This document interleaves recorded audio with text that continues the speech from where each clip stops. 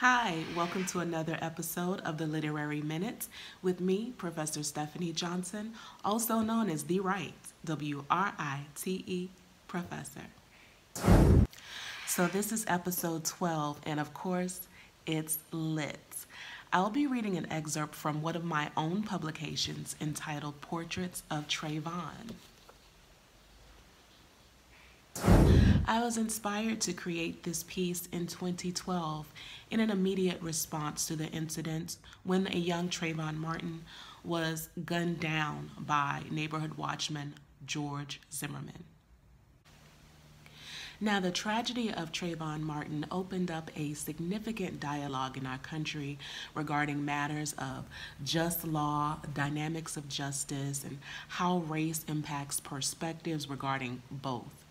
And shortly after Trayvon's murder, details regarding the incident surfaced as Martin family supporters voiced their outrage at the fact that this shooter, George Zimmerman, had not been arrested.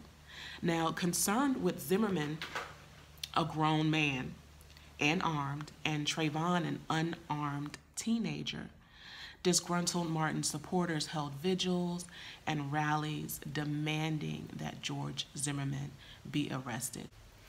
Now, in my publication, Portraits of Trayvon, what you will find are images of Martin supporters at the various rallies and vigils that took place that protested the injustice surrounding the entire situation, and the fact, again, that the Sanford, Florida police failed to arrest George Zimmerman immediately following the murder of Trayvon Martin. And of course, Zimmerman was eventually arrested, as we know, after the pressure of these concerned citizens swelled into what I refer to as a large tidal wave, dripping our country in an emotional call to action that was reminiscent and characteristic of those American socio-political movements that took place during the 1960s. So you may be asking, what's the relevance? Why am I bringing this up now? Well, mainly for two reasons. Recently in the news, there were reports that George Zimmerman became upset with Jay-Z because apparently Jay-Z is working on a documentary about the incident with Trayvon Martin.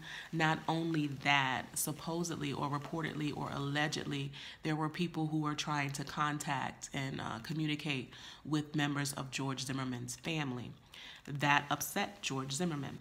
And in response to that, George Zimmerman reportedly, allegedly, sent threats or made threatening remarks about confronting Jay-Z, beating him up, and feeding him to the alligators because he knows how to deal with people who mess with him, and he probably used an expletive. However, the second and more important reason for me having this discussion and share my publication is because Trayvon's birthday is coming up. Trayvon was born, or his birthday is on February 5th.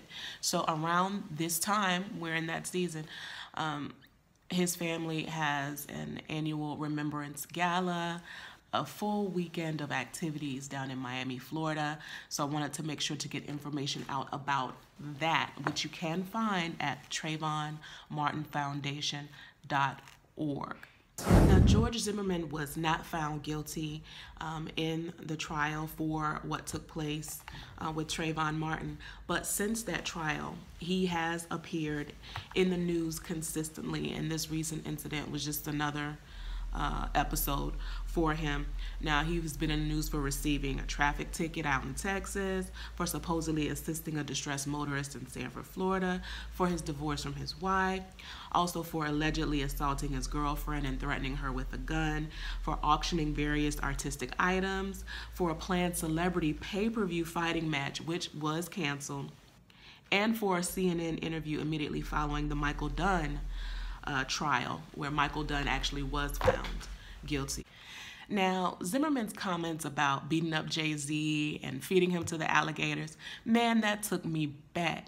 That took me back. Growing up in the central part of Florida, some of the stories that you hear and some of the wives' tales and just things that your parents teach you when you're out in the neighborhood playing is if you see an alligator, this is in my city, I don't know about any other Central Florida city, but if you see an alligator, run and run zigzag. This is steeped in so much, just even having to tell your children this, is steeped in so much cultural connected racism. It is. Why? Because in most of these cities, there's a history of alligator farms, in my hometown in particular, and even on some church fans. And you can find these images online. I'm just going to try to find them and upload them to this video. You can see where black children were used as alligator bait. So the whole racial undertone of that particular statement just really got to me.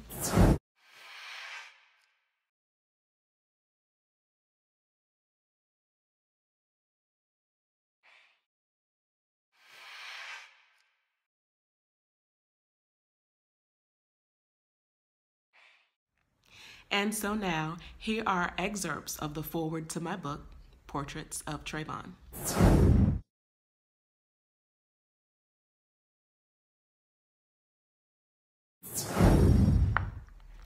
It could have been my brother. He graduated high school in 1985 and went to the Army. I was only in the 5th grade, and Mommy and Daddy had just finalized their divorce. It could have been me.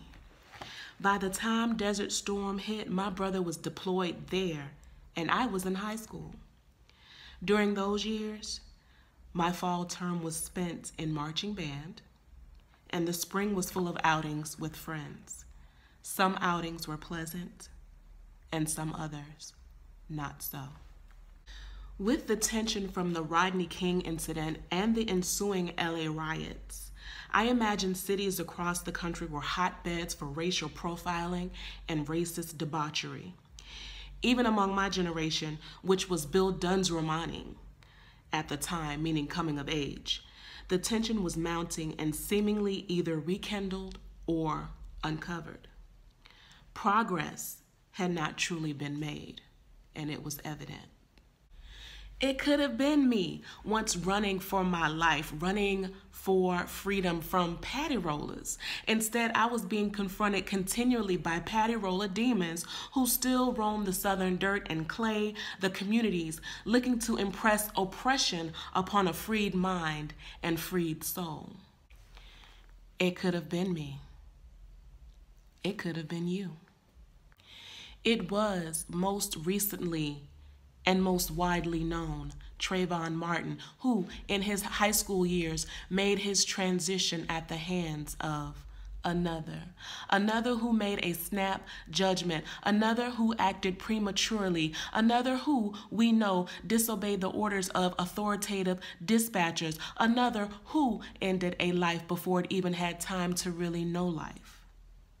Another. It could have been me, but it was my friend, Sarah, who was struck in the eye by a police officer with a blind nightstick to tame a riot that had not yet begun. It was she who lied there on the sidewalk in her own teenage blood while I screamed and raised my teenaged voice at the paramedics, the injustice that knocked her flat on her back. Instead, it was me in my 1971 pea green Plymouth Duster my daddy gave me that was pulled over by 5 different police vehicles, supposedly for a blown taillight.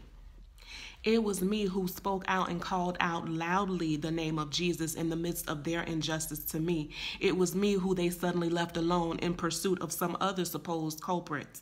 It was me who was spared. Instead, it was me, along with my high school band director, a black man, who was harassed by police officers as we left campus after a band competition. He knew their tactics all too well. He was all too familiar, especially when they refused to accept his campus identification card. Spared yet again. There is work to do. There are stories to be told. There is justice to be served. When it could have been me, with each one of them, well, it was me too, all along. Portraits of Trayvon was birthed after the Trayvon Martin incident and as I reflected upon my own life. While it is a matter of opinion for some, it is a matter of fact for others. It was him. It was me.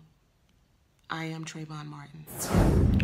All right, that was the foreword to my book, Portraits of Trayvon.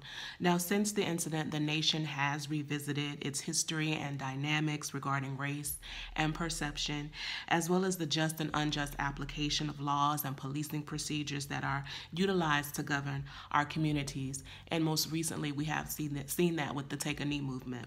Now, furthermore, in response to a well-known media personality's comments regarding Trayvon Martin's hoodie as the possible immediate cause of his suspicion and ultimately his demise, Trayvon's parents and empathizing community groups launched campaigns for justice, first demanding the arrest of George Zimmerman, who had not immediately been arrested at that time, and secondly, demanding due process with charging, convicting, and sentencing him for the incident that led to Trayvon's death. And of course, we know he was not convicted. Nevertheless, the rallying cry as we gathered in various facilities and marched in cities all over the country was hoodies up.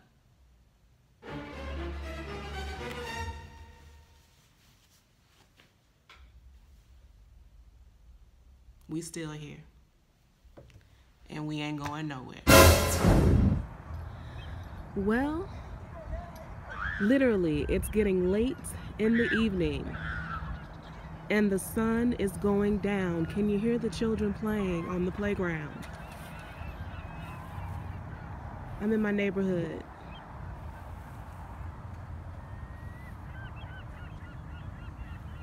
Waterways in my neighborhood, now with some fencing, but it wasn't always this way. This is why we were told, if you see an alligator, run zigzag, because at any time one of these alligators can come out of one of these channels, one of these waterways, and chase us. But again, the comment was definitely steeped in old Southern Central Florida racism and hatred. It's getting late in the evening, Saints, and the sun's going down.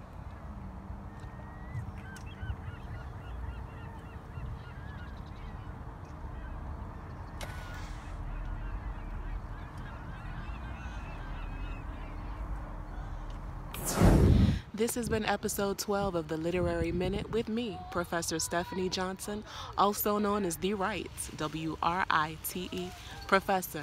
Now remember, reading is lit, so be lit.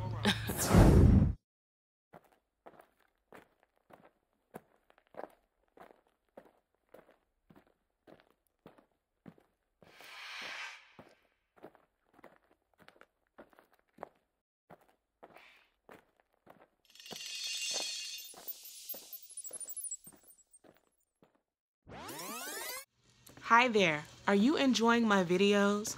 Do you find them engaging, enriching, and mildly entertaining? If so, share me. Don't keep me all to yourself. I'd love to be able to share this knowledge with not only you, but with your family and your friends. So come along with me and invite others to join us as we stay lit together. Like, share my videos, and subscribe to my YouTube page. I'll be seeing you.